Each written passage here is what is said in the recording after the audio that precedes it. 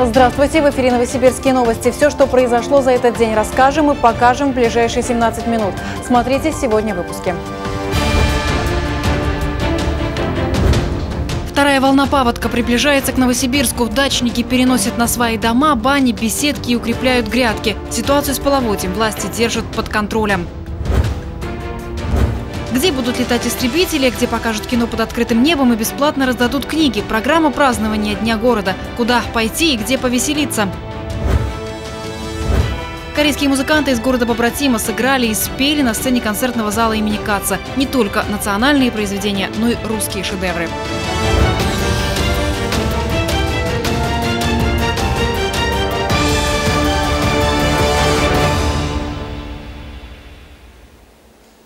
Новосибирск в ожидании большой воды. С Алтая приближается вторая волна паводка. В горах растаяли ледники. Ситуация осложнилась и сильными дождями. Но в этом году рекордного половодья не будет. Специалисты утверждают, приток воды идет по классическому спокойному сценарию. В то же время дачники по горькому опыту прошлого года готовятся к разгулу стихии. Анна Гурьянова увидела, как укрепляют грядки и строят высокие дома на сваях. На дачах Первомайского района, которые первыми принимают большую воду, в этом сезоне кипит работа. Садоводы не только сажают овощи и пропалывают грядки. Некоторые на сваи поднимают дома, бани и беседки. Гидроэнергетики, дачники не имеют отношения. Но каждый знает, что такое холостые сбросы, нижний и верхний бьев. Сообщения об уровне реки здесь ждут, как сводок с фронта. Каждый день я утром мониторю ситуацию по состоянию уровня воды, чтобы уже быть готовым. То есть, если будет большой подъем, значит, соответственно, нужно ехать и что-то там спасать из имущества в домике. После рекордного паводка прошлого года садовые общества Первомайского района пестрят объявлениями о продаже дач. Есть и брошенные участки. Стены домов и заборы хранят следы большой воды. В прошлом году уровень воды был вот так, стоял в домике. Кто-то в этом сезоне занимается только цветами и газоном, их потерять не так обидно. Кто-то все-таки посадил помидоры и картошку. Грядки вслед за домами тоже поднимают повыше. Для этого садоводы КАМАЗами привозят грунт и даже делают специальные ограды. Вот здесь вот хотя бы вот, когда огорожено, хотя бы земля не выходит. Она так и остается в этих грядках. Вот. Поэтому вот все ограждаем, и вот это вот место все. Но здесь у нас огород, все тоже огорожено. Сейчас уровень воды в Оби в нашем городе составляет 326 сантиметров. Первые подтопления садовых обществ начинаются на отметке в 360. Новосибирская ГЭС готовит водохранилище к приему воды. Снова идут холостые сбросы. На 80–90% мы сможем пропустить эту волну без превышения критических отметок и подтопления дачных обществ. Эту информацию я еще раз получил сегодня с руководителем Верхнеобского бассейнового управления. Мэр сегодня перевел в повышенный режим работы Департамент по чрезвычайным ситуациям и мобилизационной работе. Специалисты будут круглосуточно отслеживать приток воды. Оповестить руководителей СНТ о возможном подтоплении не только вот через руководителей, как мы это обычно делаем, но совместно с администрацией в районах провести вот эту информационную работу, с тем, чтобы не было повторения ситуации, когда кто-то не знал, кто-то проснулся, оказался в воде, чтобы мы этого избежали. Пик второй волны в Новосибирске ожидается в конце июня. Сейчас большая вода проходит Барнаул. Там приток высокий, но не критический. Это позволяет и Новосибирску надеяться на спокойное прохождение паводка. Анна Гурьянова, Роман Семенов, Новосибирские новости. Автовладельцы стали попадаться на удочку страховых мошенников. Чаще всего они выдают себя за аварийных комиссаров и предлагают уладить последствия дорожно-транспортных происшествий за определенную сумму. Все, говорит, в ГАИ получишь. И уезжает. И получает при этом у него деньги. Получил с него 1500–2000 тысячи рублей, уехал. Человек через 2–3 дня приезжает в ГИБДД, а ему говорят, никаких документов никто не сдавал. Водителям рекомендуют при обращении в службу аварийных комиссаров обязательно требовать служебное или водительское удостоверение и записывать все данные, прежде чем заключать договор и выплачивать деньги. В целом, страховой рынок в Новосибирске в последнее время показывает уменьшение динамики. С начала года, например, в 2 раза упал спрос на полисы дополнительного медицинского страхования и каско. Последнее связано с падением уровня автокредитования. Новый метропоезд вышел сегодня на линию после капитального ремонта. 5 вагонов, их срок эксплуатации истекал в 2016 году, были модернизированы силами самих рабочих Новосибирского метрополитена. Технологию капитального ремонта в депо осваивают с 2013 года. За это время восстановлено уже 20 вагонов. Сотрудники сами готовят всю техническую документацию, создают узлы и агрегаты. Под это даже выделили новый цех и дополнительно открыли 50 рабочих мест. Эффект очевиден, если покупка нового вагона обходится городу в 38 миллионов рублей, то на капитальный ремонт уходит максимум 14 миллионов. Причем полностью восстанавливают не только кузов, колесные рамы, все несущие и подвижные узлы, обновляют и салон, новые пассажирские сиденья, поручни, линолеум. С каждым ремонтом мы эти составы модернизируем, дооборудуем, скажем так, системой видеонаблюдения, сейчас она установлена на этом составе, и система автоматического пожаротушения. В связи с празднованием Дня города в Новосибирске перекроют ряд улиц. Из-за гуляний весь транспорт, в том числе общественный, будет двигаться в объезд. Так, завтра, в субботу, с 21 до 23 часов закроют движение по Красному проспекту от Фрунзе до Максима Горького, а также Октябрьскую магистраль и улицу Кирова на участке от Красного проспекта до улицы Восход. В воскресенье, в основной день торжеств, список перекрытий гораздо длиннее. Почти весь день с 5 утра до полуночи закрыты для движения автомобили будут Красный проспект от Гоголя до Мостовой, Октябрьская магистраль и улица Кирова от Восхода до Красного проспекта. На левом берегу все выходные станет пешеходная зона по улице Сибиряков-Гвардейцев от Новогодней до площади Карла Маркса. В воскресенье с 16 до 23 часов придется объезжать улицу Станиславского на участке от площади Станиславского до площади Труда.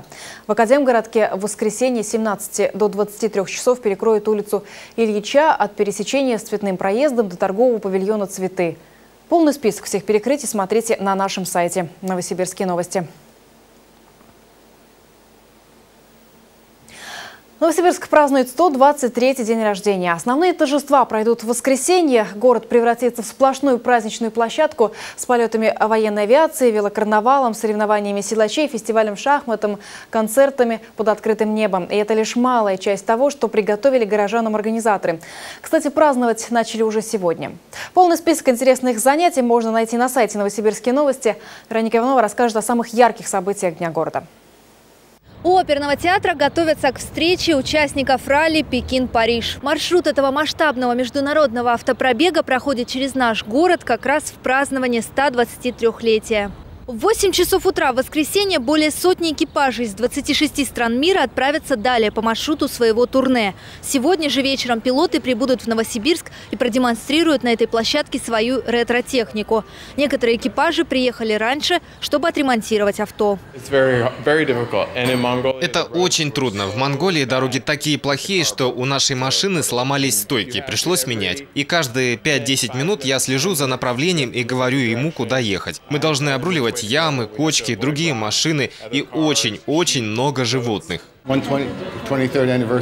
Мои поздравления с Днем города. Новосибирск – красивый город. Надо будет сегодня пройтись, посмотреть. До этого все, что я видел, было из окна машины. Красиво, определенно, выдающийся город. А вот вечером 25 июня на площади Пименова у ГПНТБ свое техническое творчество покажут юные роботостроители на фестивале «Технофест-2016». 26 июня официальный старт торжествам даст мэр Новосибирска Анатолий Локоть на площадке перед зданием мэрии. В год кино несколько праздничных площадок оформят в кинематографической тематике. Жители увидят фильмы новосибирских режиссеров прямо под открытым небом.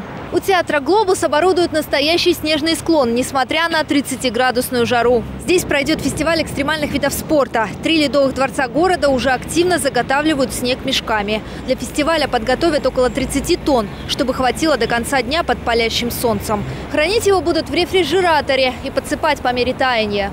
Снег доставляется, где-то начинается с 16-15 часов.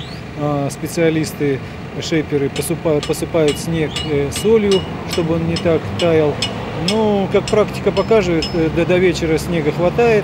И утром мы приезжаем даже демонтировать этот объект, снег еще лежит. С 12 до 16 часов жителей на Михайловской набережной ждет праздничная программа российских вооруженных сил. К облакам взмоют истребители. А вечером в 22:30 небо озарят огни 13-го фестиваля фейерверков на Оби. В 22:50 праздничные залпы прогремят в Ленинском и Советском районах. И, конечно же, главное пиротехническое шоу к 123-летию Новосибирска можно будет увидеть над площадью Ленина. Вероника Иванова, Даниил Смирнов и Роман Семенов. Новосибирские новости. Корейцы будут развивать в Новосибирске направление медицинского туризма, а также продолжат укреплять научные, экономические и культурные связи. В честь празднования Дня города они подпишут с новосибирскими властями декларацию о дальнейшем развитии отношений. Делегация Тэджона уже прибыла в Новосибирск. Сегодня ее представители встретились с Анатолием Локтем, а накануне вышли на сцену зала имени Каца. Ксения Ануфриева побывала на концерте национальной корейской музыки.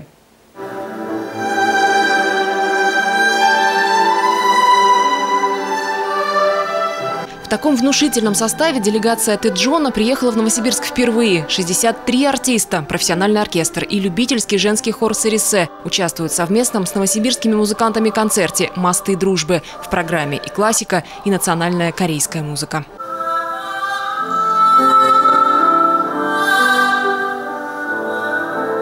На национальном инструменте хэгым Джон Гюун играет уже 15 лет. Это своего рода корейская скрипка с конским волосом вместо смычка и струнами из шелковых нитей. Я люблю корейскую народную музыку. Мне хотелось своим умением донести эту музыку до людей. Мои сестры тоже занимаются корейским народным инструментом и корейским народным танцем. Вкрадчивые звуки хэгыма сменяют очи черные, а «Коробейников» – национальная корейская песня «Заветная гора» в исполнении камерного хора филармонии. Слушатели из Кореи аплодируют стоя. До приезда в Россию я слушала запись вашего оркестра, и мне очень понравилось. И сейчас, когда я приехала, я убедилась, что уровень русских музыкантов достаточно высокий. Я была очень тронута и получила положительные эмоции. Своими впечатлениями члены корейской делегации сегодня поделились с мэром. В планах гостей побывать на дне города, осмотреть достопримечательности и подготовить договор о сотрудничестве с Новосибирским аэрокосмическим лицеем и физмат-школой. В канун 15-летия вдруг проявилась очень большая, мощная такая активность. Не просто декларативно заключить какие-то договоры о продлении, а именно вот наведение мостов дружбы. По профессиональным признакам, по интересам. То есть это могут быть музыканты, спортсмены, это студенты, это врачи. Кроме научных и экономических связей, культурных и образовательных обменов, побратимы намерены развивать и медицинский туризм. Декларацию стороны подпишут уже завтра. Ксения Ануфриева, Дмитрий Кан и Денис Савинский. Новосибирские новости. Каждый 9-11-классник закончил школу с медалью. Всего около 200 выпускников. Это почти на 100 человек больше, чем в прошлом году. При этом многие из них уедут получить высшее образование в другие города России. Для нас, к сожалению, я рад за них, но для нас, к сожалению, они выбирают для себя престижные вузы практически всех городов Российской Федерации. Москва, Санкт-Петербург, европейская часть, Дальний Восток. У нас высокий уровень образования высшего в городе Новосибирске, но эта тенденция есть. Лучших выпускников сегодня поздравил мэр. Награду за особые успехи в учении получили золотые медалисты, победители разных этапов всероссийских олимпиад, научных и творческих конкурсов, спортивных состязаний. В церемонии приняли участие выпускники разных школ со всех районов города. Но отмечу, что лидером по количеству медалистов в этом году стала гимназия номер 1. 44 выпускника получили награду за особые успехи в учении. Подходит к концу очередной сезон в театре «Старый дом». Завершают его премьеры. Режиссер из Польши представляет пьесу Альбера Камю «Недоразумение». Камерный спектакль поставлен по канонам современного психологического театра с большим количеством диалогов и необычной музыкой. Как в театре поставили философскую трагедию нобелевского лауреата, увидел Станислав Якушевич. Завершающийся сезон был богат на события. В Старом доме поставили экспериментальную оперу «Снегурочка», выступали поэты и музыканты. Впервые в своей истории театр попал в конкурсную программу фестиваля «Золотая маска» с постановкой «Элементарные частицы». Наши актеры работают в разных техниках актерских. Они умеют очень многое. Они могут выполнить любые задачи, поставленные режиссерами. Вот и пьесу, которую выбрал Антон Маликов, «Простой не назовешь». Недоразумение Альбера Камю, текст известный разве что театроведам. И к удачам драматурга он явно не относится. Неразговорная манера речи, перегруженные повторами фразы, а главное – обилие текста, из которого слова не выкинуть. Все это поначалу, говорят актеры, не внушало оптимизм. Когда я читала, я чуть-чуть испугалась, если честно, потому что на самом деле эти слова, витиеватые фразы, мы когда начали репетировать, то есть буквально там неделя-две, и он настолько стал моим, что я даже стала ловить себя на мыслях, что иногда мыслю этим языком. Весь спектакль, по сути, несколько диалогов матери и дочери, брата и сестры, жены и мужа. Актеры играют в несколько отстраненной, механистической манере. Скупые жесты, однотипная мимика. Как что-то простое и обыденное мать и дочь обсуждают не погоду или цены на рынке, а убийство. Пронизывает это тихое безумие странная музыка.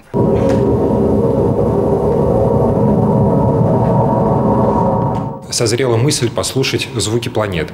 И именно звук Юпитера. И он оказался именно тем самым, который должен быть вместе с нами, сопровождать нас, словно дирижер такой наш, словно наш метроном, который даже в какой-то степени диктует нам ритм и способ существования. Философская притча Камю диагностирует сразу несколько болезней 20 века. Это и крушение семьи, и тотальное одиночество человека, и насилие, как универсальный инструмент решения всех проблем. Весь этот список социальных пороков актеры проживают с неподдельной достоверностью. И не случайно актерский дуэт Халиды Ивановой и Ларисы Чернобаевой стал одним из лучших. И удостоен премии «Театральный домовой», которую художественный совет театра вручает по итогам сезона. Станислав Якушевич, Данил Смирнов, Новосибирские новости. И на этом все. До встречи.